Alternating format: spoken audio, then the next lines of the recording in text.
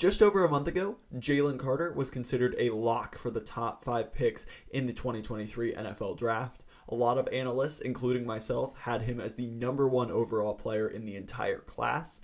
Now, there's a very good chance that he does go outside the top 10. It's becoming an increasingly likely scenario. So how did we get to that point? Back in December, Todd McShay made a lot of waves in the draft community as he called into question Jalen Carter's character. Within these statements, McShay said, with Carter, there are some character issues. Does he get along with everybody? What's he like to deal with in the locker room? Those sorts of issues. These claims were largely dismissed at the time as there was no real evidence of any kind of wrongdoing from Carter as far as his character. But obviously, now as the truth has come out, there was some legitimate reason behind McShay making those claims. Carter was charged with 2 misdemeanors in reckless driving, as well as racing in an incident that involved the death of one of his Georgia teammates as well as a staff member. Carter will not receive any jail time or real substantial penalties for this action, but certainly something to note as he has had some issues with this in the past, and particularly now that has come out, McShay's claims really do seem to have some merit. As the draft approaches with pro days, workouts,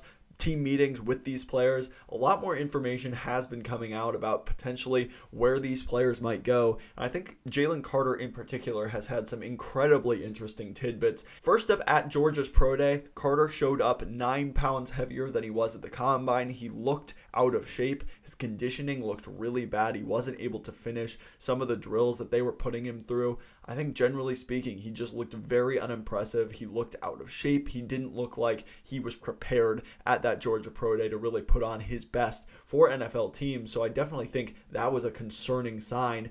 Even after everything that he has gone through, I think NFL teams still wanted to see him perform very well at that Pro Day. Did not do so. So that was something that first off was not a great start for Jalen Carter when it comes to this part of the process. Some front offices and coaches have also come out and kind of, not really shown a lot of support for Jalen Carter and the character that he has. Lions coach Dan Campbell came out and spoke on a very interesting conversation that he had with one of Carter's teammates at Georgia. Wouldn't really elaborate past the fact that it was very interesting, but just the fact that he brought it up makes me wonder if it was something that they didn't know and that was very negative regarding Carter's character and some of the things that he was able to do at Georgia within the locker room and with that team. Reportedly, the Las Vegas Raiders, as well as multiple of their teams, have removed Jalen Carter from their draft board entirely. I think for the Raiders in particular, they were the only specific team named, but for them, they have been burned badly by character issues in the past. You think of Henry Ruggs, Damon Arnett, just to name a few in recent memory. I think it would make sense if they were out on Jalen Carter, but reportedly they are not the only team that have him off of their draft board at this point, and I do think that there is a real chance that he slides outside of the top 10. What makes this so difficult is that Jalen Carter on the field is potentially the best player in the entire draft class. His unique combination of size, speed, athleticism, burst is truly impressive. He really does have all of the traits that you look for in an elite level defensive tackle, and definitely could be a cornerstone of any defense if he was able to keep his act together off the field. He's very good when it comes to gap responsibility in the run game. He's able to 2-gap. He's able to penetrate into the backfield, really blow up plays at the point of attack. He's very, very disruptive when it comes to the run game, and he has great gap responsibility and intangibles, knowing where that play is going. He also is a very real weapon when it comes to pass rushing, which is very difficult to find at the defensive tackle position. He has a very advanced toolkit of moves in the pass rush game. He has a great swim move that he goes to often, can bull rush very effectively, uses his hands very well to get into the offensive lineman's chest, and uses their momentum against them very well, has great leverage, and really just understands how to attack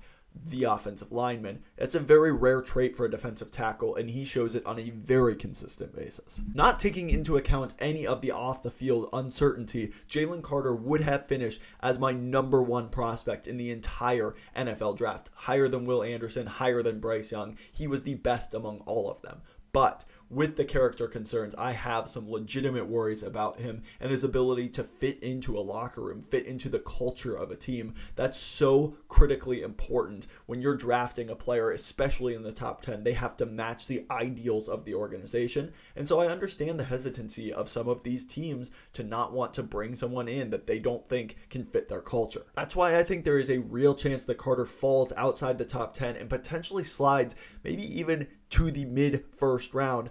I am very curious where he will end up going in this draft. Let me know down below where you think he should go. Where would you be willing to take Jalen Carter? Even with the off-the-field concerns, is he worth the risk to take in the top 10? While you're down there, please hit that subscribe button as well. Helps really grow this channel out. Push it out to other NFL draft fans just like yourself on the road to 1,000 subscribers. So really appreciate your support throughout this whole process. Thank you so much for watching. We'll catch you in the next video.